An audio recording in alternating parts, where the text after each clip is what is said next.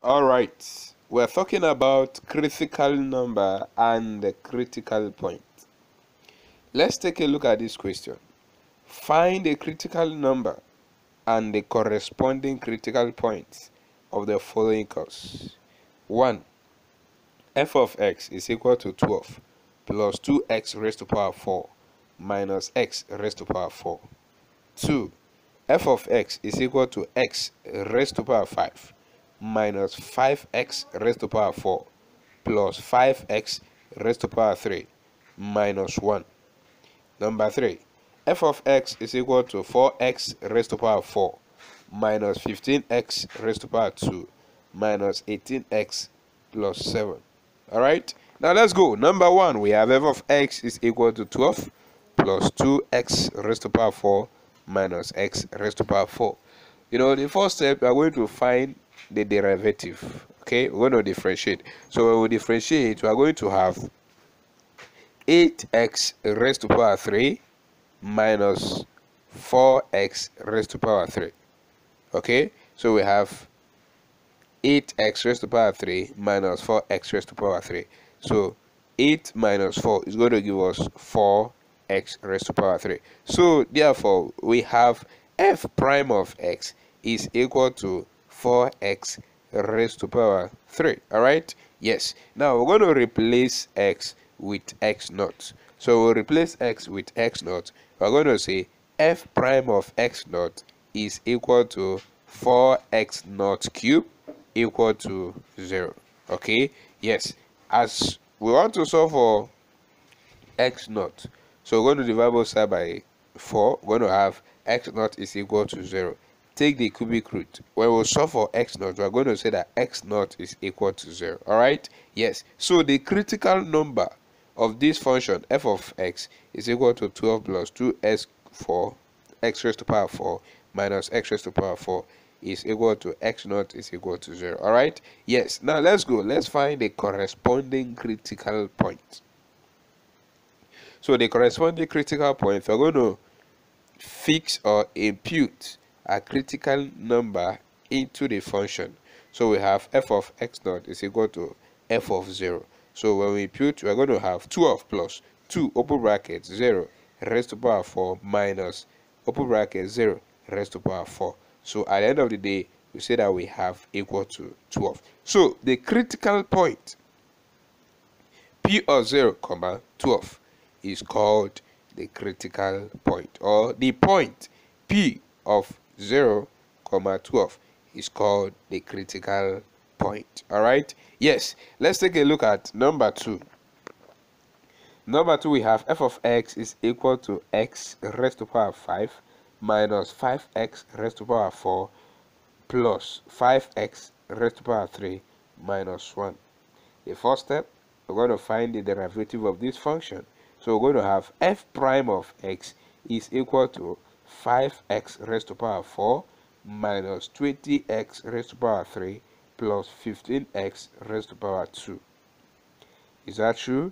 Yes. So here now, let's do something here. We have 5x raised to power 4 minus 20x cubed plus 15x squared. Alright? Let's look at this function very well. What do they have in common? You see that we have 5 in throughout, and then we have x squared in throughout. Let's factor out 5x squared. So when we factor out 5x squared in 5x raised to power 4, we're going to have x squared remaining. When you factor out 5x squared in minus 20x cubed, we're going to have minus 4x remaining. And also when you factor out 5x squared in 15x squared, you're going to have 3 remaining.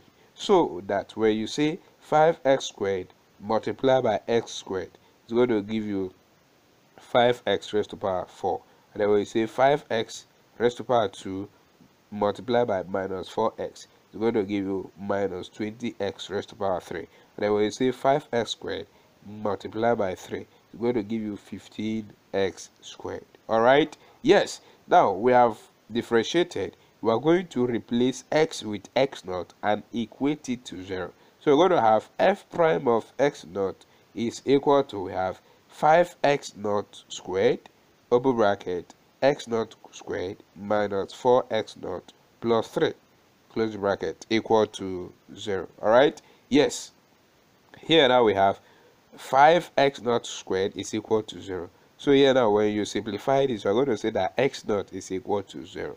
And then the terms in the bracket, we have x naught squared minus 4x naught plus 3. So this is a quadratic equation.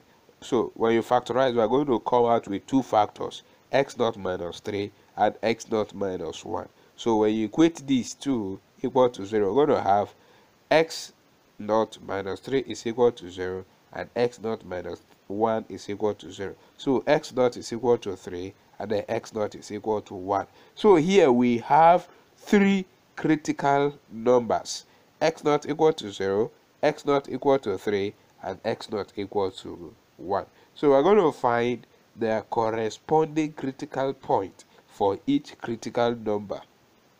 So that is, we're going to use each critical number to find its own corresponding critical point. Okay, so here let's go. Their corresponding critical point, the first one will say for x naught equal to 0. So in the function we have f of x is equal to x raised to power 5 minus 5x raised to power 4 plus 5x raised to power 3 minus 1. We are going to impute 0 into this function. Let's see what we are going to have. So we're going to say f of x naught, and then we know that our x naught here is what? 0. We're going to say f of 0 is equal to, in this function, everywhere we see x, we will replace it with what? 0. That is, we are passing in 0 into the function. So we're going to have 0 in bracket raised to power 5 minus 5 open bracket 0 close bracket raised to power 4 plus 5 open bracket 0 raised to power 3 minus 1. When you simplify this, it's going to give you minus 1. So we're going to say that the point P open bracket 0 minus 1 for f of x, for x naught equal to 0. So this point is called the critical point. So the point P of 0 comma minus 1 is called a critical point. All right, yes, let's continue. Let's find the corresponding critical point for x naught equal to 1. So we're going to impute 1 into the function. So we have f of x naught is equal to f of 1. So we're going to have 1 open bracket.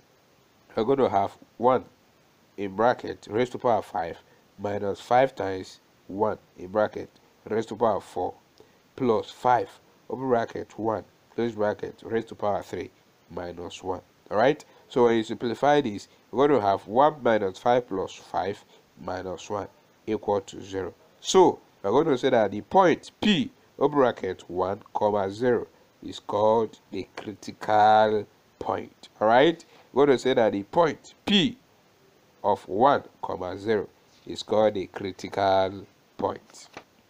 Now we're going to also go further to find the corresponding critical point for the x naught equal to 3. So we're going to impute 3 into the function. So we're going to say f of x naught is equal to f of 3. So f of 3, anywhere we see x in our function, we replace it with 3. So we're going to have 3 open bracket 3 in bracket raised to power 5 minus 5 in bracket 3 close bracket raised to power 4 plus 5 in bracket 3 raised to power 3 minus 1. So at the end of the day, when you simplify this, it's going to give you minus 28. So we're going to say that the point P of 3 comma minus 28 is called the critical point. It's called the critical point. Alright? Yes. Now let's go. The third one. We have f of x is equal to 4x cubed minus 15x squared minus 18x plus 7. So let's differentiate.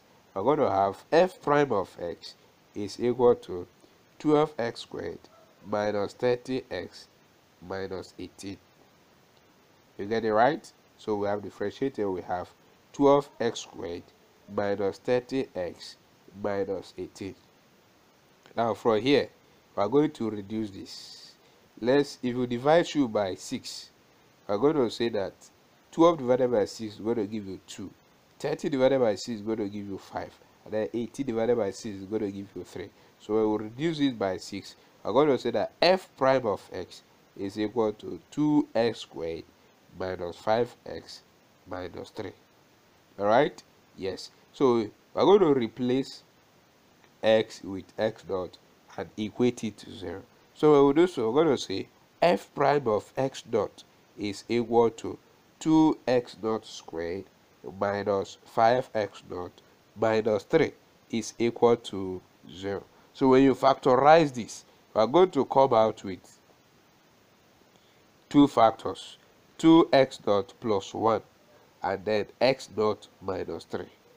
2x dot plus 1 and then x dot minus 3 equal to 0. So we're going to say 2x dot plus 1 is equal to 0, or x dot minus 3 is equal to 0. So for the first one, we divide both sides by 2. So we're going to have x dot is equal to minus 1 all over 2. So x dot is going to give us minus 1 all over 2. And then in the other side, we have x dot minus 3 is equal to 0. So x dot is equal to 3. Alright? Yes. Now let's solve for the corresponding critical point. But you discover that we've just solved and we obtained the critical numbers. X dot is equal to minus 1 all over 2. And then x dot is equal to 3. Alright? Now, using these critical numbers to find their corresponding critical point. For the first one, we have for x dot equal to minus 1.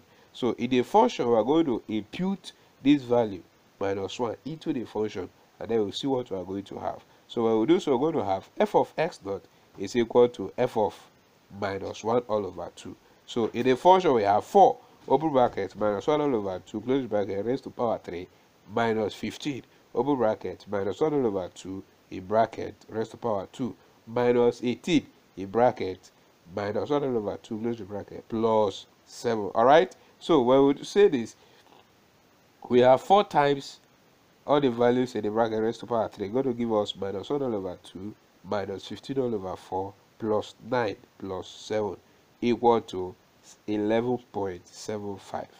Alright? So when we simplify this, we are going to have 11.75. So here we are going to say that P of minus 1 all over 2, 11.75 is called the critical point for the critical number x dot equal to minus 1 all over 2. Now also for x dot equal to 3, let's find the critical point. Alright? For x dot equal to 3, let's find the critical point.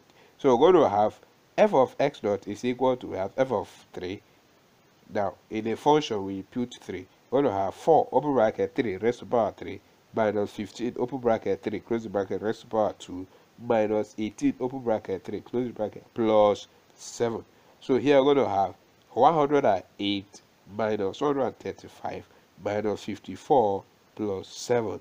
So when we simplify this, we're going to have minus 74. So the point P of 3, minus 74 is called the critical point for the critical number x dot equal to 3. Alright? So here we solved and we obtained the critical numbers to be minus 1 all over 2 and x equal to 3. Then their corresponding critical point for x dot equal to minus 1 all over 2, we have P of minus 1 all over 2, 11.75. And then for x dot equal to 3, we have the critical point to be P of 3, minus 74. Alright? Yes. Let's continue. Let's take more examples for easy understanding. Alright? Yes.